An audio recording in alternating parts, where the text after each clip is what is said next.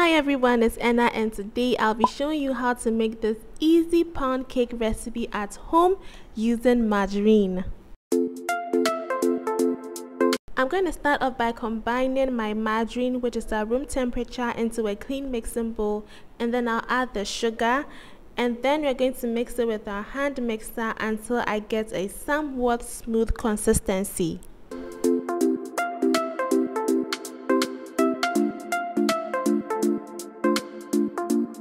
So I'll be starting off using the lowest speed, and then I'll gradually increase the speed so that the margarine and then the sugar gets mixed properly.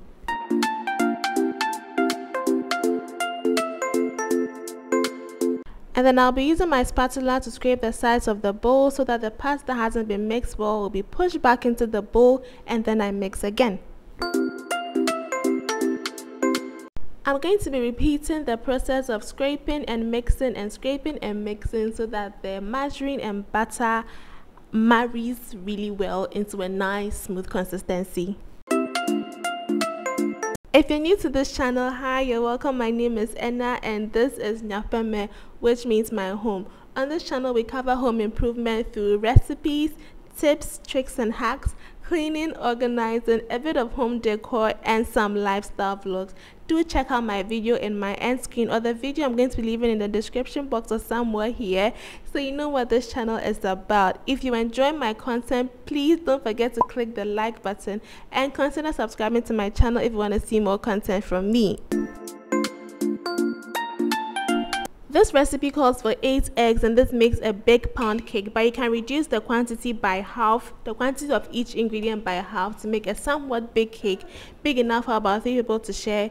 And I'm going to be adding the eggs one by one so that it makes the inner part or the middle part of the cake really soft, and then it gives the outer part that crunchiness that makes pound cake what it is.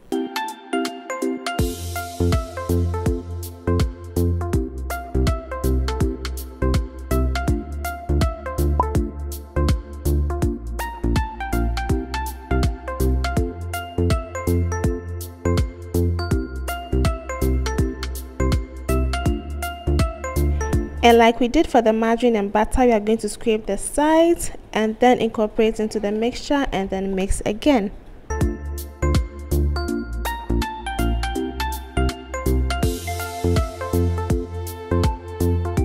And now we add the last part of our wet ingredients, that is our milk and then our essence. I'm using vanilla essence, but you can use pineapple, you can use lemon, or whichever one you have available or whichever one you prefer. Now that that is done, I'm adding my baking powder and then my all-purpose flour, and this I'm dividing into half so that I can get everything mixed well because it's a big batch. If you want, you don't have to use the mixer at this stage, you can just use a spatula, but I don't trust my hands like that, so I'll be using my mixer for this stage.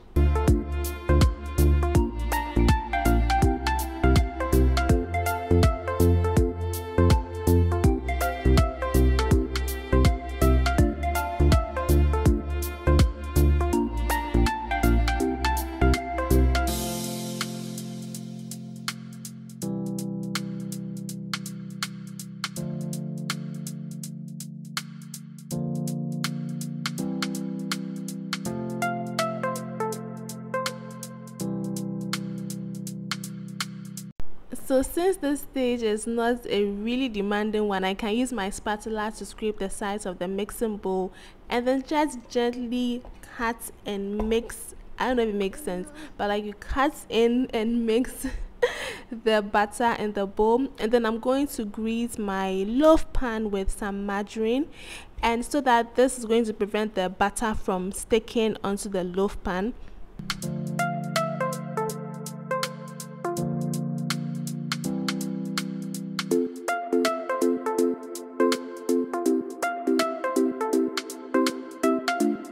And now we sprinkle some flour into our loaf pan, and then you just hit it so that the flour can spread evenly in the pan.